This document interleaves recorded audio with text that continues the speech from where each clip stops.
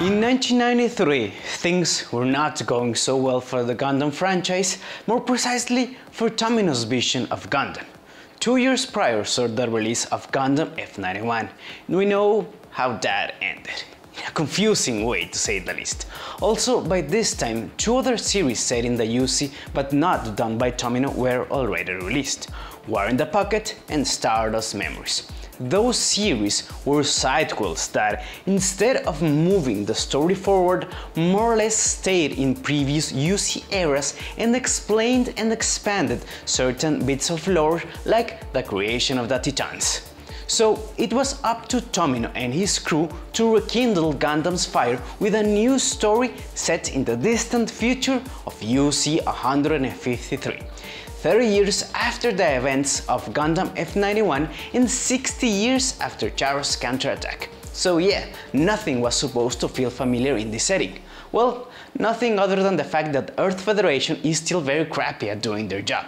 The whole premise of Gundam Victory is that the Sanskar Empire is trying to conquer the Earth, since the Federation at this point is basically doing nothing.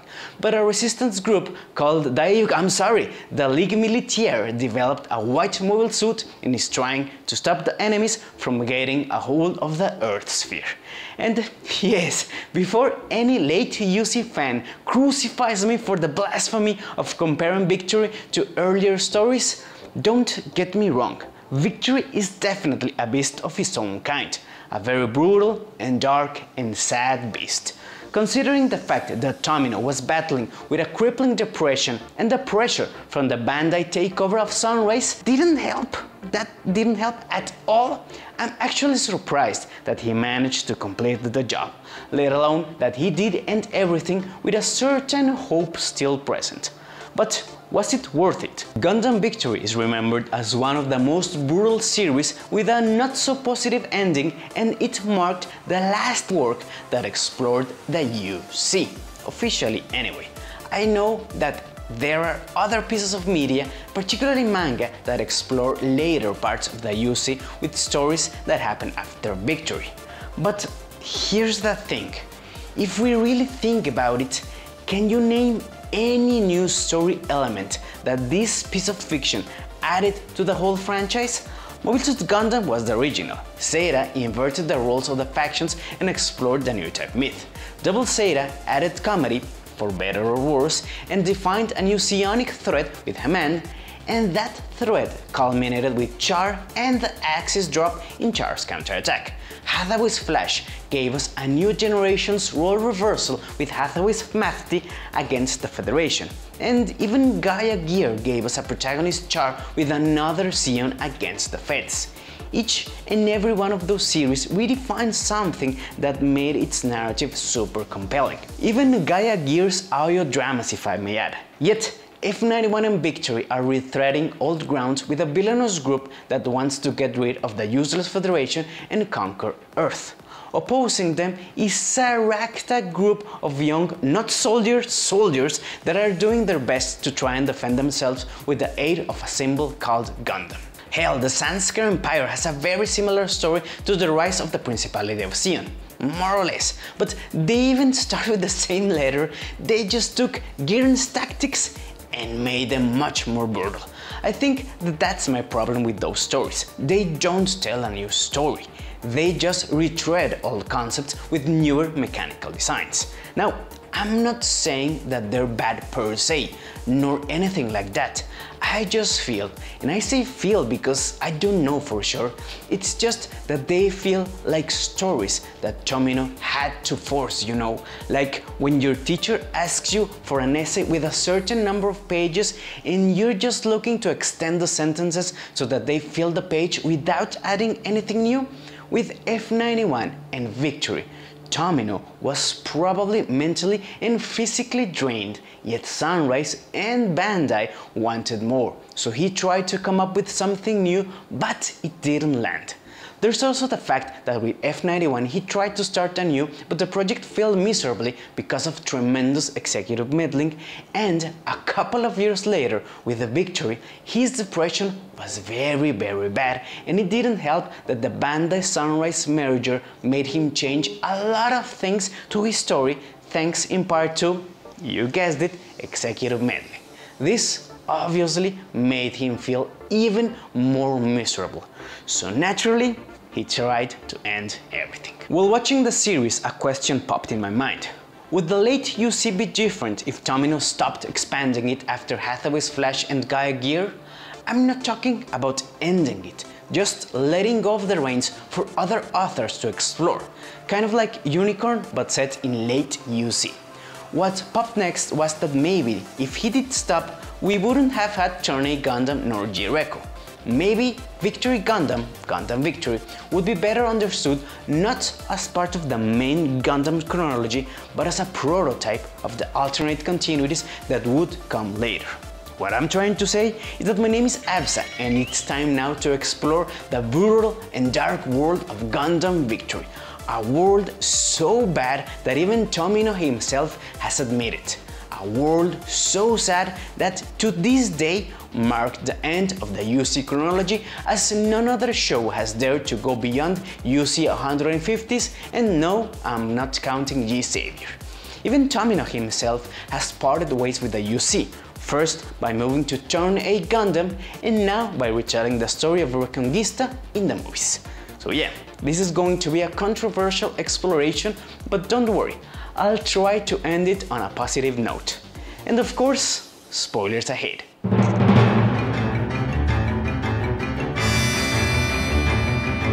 I'll go ahead and start this by saying that Gundam Victory was not my cup of tea. It's a brutal and hectic and violent show, but hey, that can be said about any Gundam show.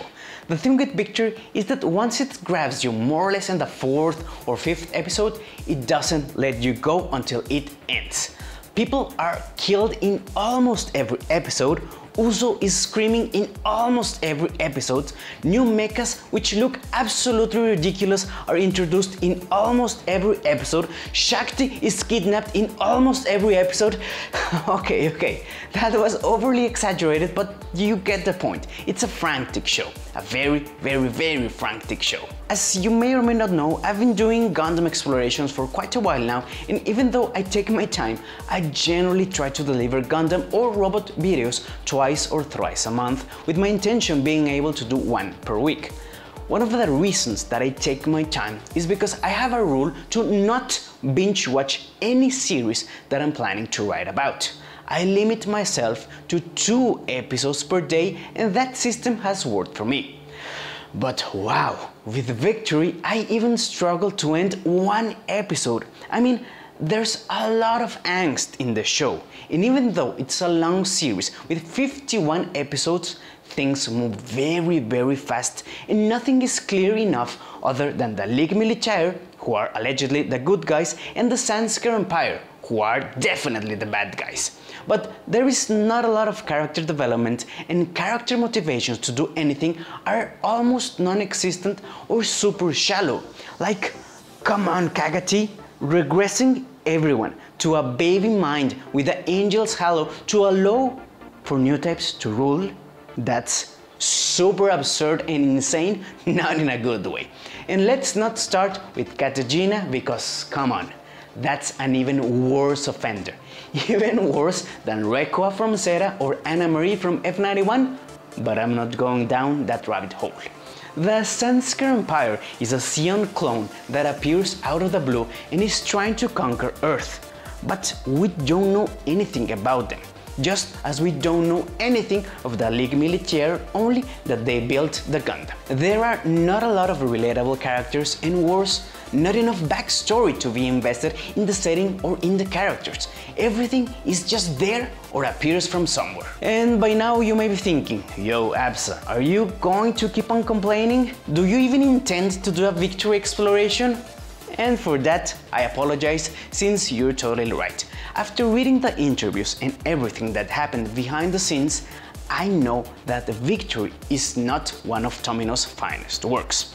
I get that it had a super troubled and rocky start, going all the way to even altering the flow of the start of the show by changing the order of the episodes so that the Gundam Victory appeared in the first one instead of the fourth. And with that in mind, I can more or less understand why the show is so dark and how Tomino, in a move later made famous by Hideaki Anno, used anime as a kind of weird therapy. More or less, maybe less than more. That, as someone who is also human and has suffered from mental mishaps, I understand. Now, as a fan of new and different Gundam stories, what I don't get is why the story used previous already explored themes. I mean, we're talking about Yoshiyuki, Kill 'Em All, Father of Gundam, and Irion, and done by Tomino. For me, he's up there with Shoji Kawamori, Kentaro Miura, Grant Morrison, Neil Gaiman, and a few others who can be said to be one of the greatest storytellers in modern history. But Victory feels like he's repeating himself, like if he was tried and had to look back to finish the job.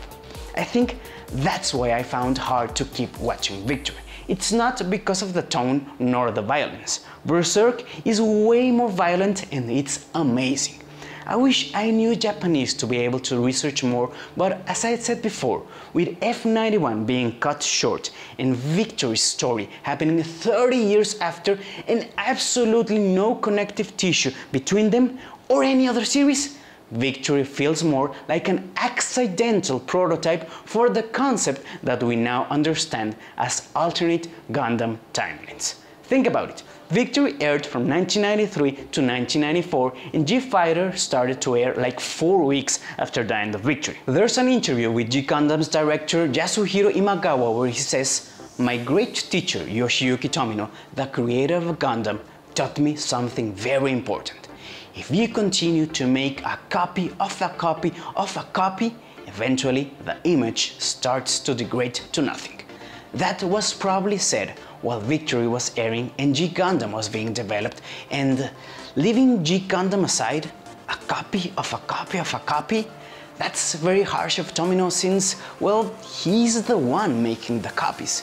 Remember, in the 90s, there were no other Gundam timelines besides the UC and he was helming the franchise. But how much of a copy is Victory Gundam? Let's see. Child pilot stumbling upon a white mobile suit? Check, it happened on the first series. A paramilitary group that is against the main villain with the Federation being not so fond of them? Check, it happened on Double Zeta. The Gundam being extremely efficient at combat to the point of it being a symbol of hope for the allies and fear for the enemies? Check, it was even referenced on F91. A ship called White Ark that holds the Gundam? Like, really? A masked villain who is not really a baddie and pilots a red mobile suit? Check. But this I will say, Chronicle is way better than Iron Mask. Anyhow, an extremist Spacenoid group that transformed into a dictatorship that wants to get rid of the Federation's control? Check. Giron Sabi from the Principality of Xion did it first. A non-white girl who is using her voice to inflict mental damage to enemy pilots? Check. We even have two Lala stand-ins here, Maria more or less and Shakti, with the name Shakti being directly a Hindu word that means energy, strength or power. Speaking of Maria, she is the image of the Sanskar Empire, more or less like Minerva was for Axis Xion. But the true power behind the throne is Fonse Kagati for Sanskar as Haman Karn was for Xion. There's also a crazy pink-haired commander later turned mobile suit pilot by the name Fuala Griffon that's definitely inspired by Haman. And even though I could continue with a few other similarities, I won't, because I'm not trying to convince you that Victory is a copy nor anything like that. Quite the contrary, this is more or less the blueprint for future shows that use the same themes, just with different names and or more modern settings. You know, like Saft, Celestial Being, Tekkadan, any one of those. The show may not be for everyone. In fact, it was not for me as I didn't enjoy the story nor the mechanical design. Except the V2, that one I liked a lot, especially how Katoki managed to include a V in the upper chest and the back, and how from there the wings of light emerge. Totally impractical? Absolutely cool. And I say that I didn't enjoy the story not because it's a bad story. It's just that I expected that late UC continued to explore the new type myth and the Psychomu Psychoframe technology, but it actually went the complete opposite direction by almost discarding them for good. Even though Uso and Shakti are definitely powerful new types, and Fuala has the exact deranged personality that comes from transforming into a cyber new type. But well, maybe that was my fault for expecting that. I did see Unicorn first and then F91 and Victory later, so I'm definitely biased. If you like more grounded Gundam story, then this is definitely for you. The mechanical design is super weird, but it seems that that's the theme for mechanical design in the late UC. The weirder, the better. I just need to say something. The Einerad is the stupidest idea ever. A giant wheel that the mobile suits get inside that doubles as a shield? I mean, sorry but not sorry, it's absolutely stupid and absurd and just plain nonsensical. The dragon that separates into individual pieces? Okay. The ant-looking helmets? Okay. The helicopter transformations? Okay. But a giant wheel? Nope. That's where I draw the line. Anyway, the action scenes are great. I just think that it would be better if they skipped all of the earth-stomping parts and go directly to the Angel's Halo. The Angel's Halo is a super interesting concept that can definitely be retconned to be using psycho shards or psycho frames or something like that. The concept of using new types or psychickers like they call them to induce massive hallucinations and hypnosis is something amazing. Imagine if someone like Paptimus got a hold of it, or if Full Frontal used something like that with the Neo Zeon to control not only mobile suits but also humans. The Angel's Halo arc was definitely my favorite part, something that truly added new things to the whole new type mythos. It's just that the story takes too long to get there. Maybe Gundam Victory would work better as a movie or trilogy of movies, removing all of the repetitive stuff and adding more depth to the Sanskar Empire, other than them being a Sion clone, and also give us more stories from the Ligue Militaire and its elder members. It's weird that Tomino chose to update and give Zeta Gundam the movie treatment instead of, Double Zeta or Victory. But now that I have watched all of Tomino's UC, I came up with a controversial opinion. Tomino was invested only in a UC where Char was present, not so in other parts that don't involve him. At least not after the wreck that F91 was. It may sound weird, but Tomino's UC is Char's UC.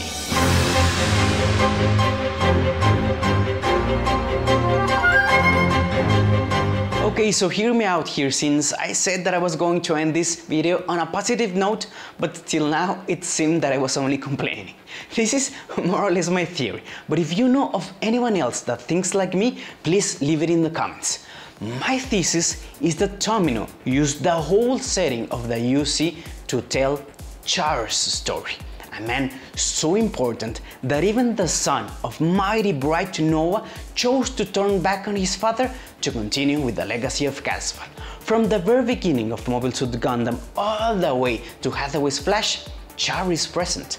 With Gaia Gear, Tomino gave a somewhat happier ending to Char in the form of a memory clone, but Char nonetheless. That's why after Hathaway's Flash and Gaia Gear, he intended to start a fresh new saga completely disconnected from Amuro and Char.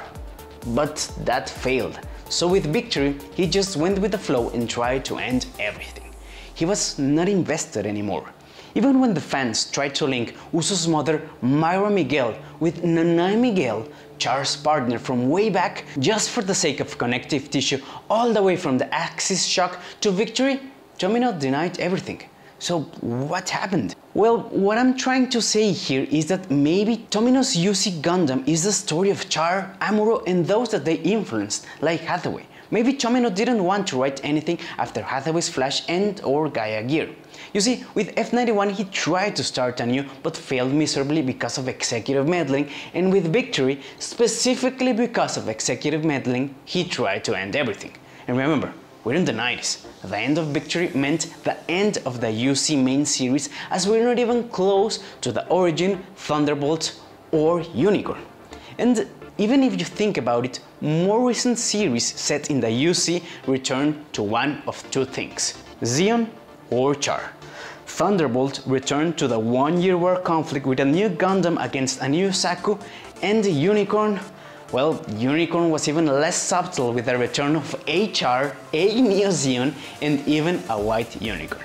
I think that Universal Century Gundam, particularly Tomino's early vision, works best when it relies on Char or Amuro to a lesser extent, just like the DC universe relies on Superman or Batman, just like the Marvel universe relies on the Avengers or the Fantastic Four or even the X-Men. Even Macross keeps returning to Maximilian Genius. I may be wrong, but now that I watched both F91 and Victory, I truly believe that for Tomino, Char was the beginning and the ending of the UC. Mobile Suit Gundam started it, and in a way, Gaia Gear ended it. With F91 and Victory, he began messing around with the idea of something akin to alternate universal centuries, something that would later be touched more in Turn A Gundam, and maybe Reconquista, but I can't speak for G-Reco since I haven't watched it. Now, this doesn't mean that F91 or Victory don't have their merit nor their place in the UC chronology. They still exist and have very interesting ideas that have been explored either in mangas or even in Gunpla with the F90 series. I already said that the Angel's Halo is a super interesting concept, and the Crossbone Vanguard was explored beautifully in the Crossbone manga. Curious thing is that those explorations are not done by Tomino. On the other hand, for all the love and or hate that Fukui gets for Unicorn, he did a great job in reviving the interest in Universal Century Gundam with, of course, a literal Char clone, a new Neo Zeon, and new depths for the Neurotype myth.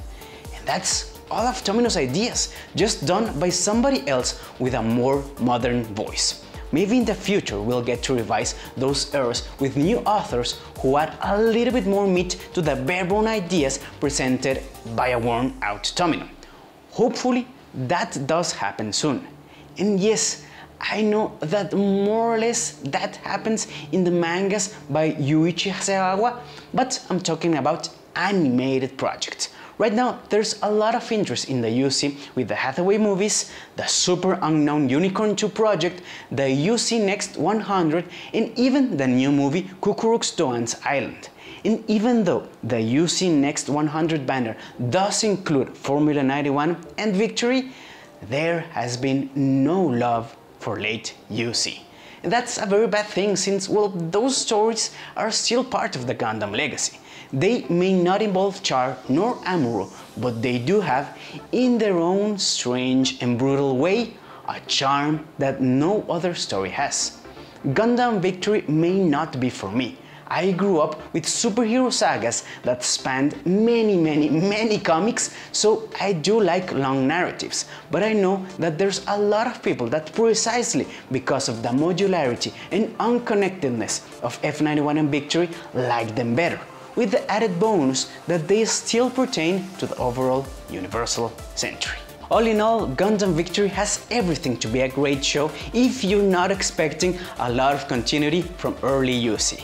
It has all the classic Gundam themes, and even though the tone is a little bit more bleak than others, it has a happy-ish, hopefulish ending, even for Katejina. This series marked the end of Tomino's grand Universal Century saga, and for many years it marked the end of the main UC series. It's amazing how the franchise, instead of going numb and dead because of Victory, managed to grow exponentially with the advent of alternate timelines, first with G Gundam and then with the super popular Gundam Wing. Many years had to pass in order for Tomino to recuperate his health and his will to return to the Gundam franchise. Yet, when he returned big time with the marvelously weird Turn A Gundam. His first Gundam story not set on Universal Century. More or less. As for Victory, well, nothing is set in stone, but to this day there has not been anything new set in that era. At least nothing anime. Maybe in the future I'll dig into the manga and see how things turn out for everyone. But for now, Victory stands as one of the most divisive Gundam entries, with many people loving it for finally freeing from the psionic influence and many people not liking it for the bleakness of the story. And for me, well, it may be unofficial, but I'm pretty sure that Victories were the idea for the alternate Gundam timelines was first developed. So, in a way, it's thanks to Gundam Victory's darkness and weirdness that we got G-Fighter, Gundam Wing, Turn A Gundam, and all of the rest amazing Gundam timelines.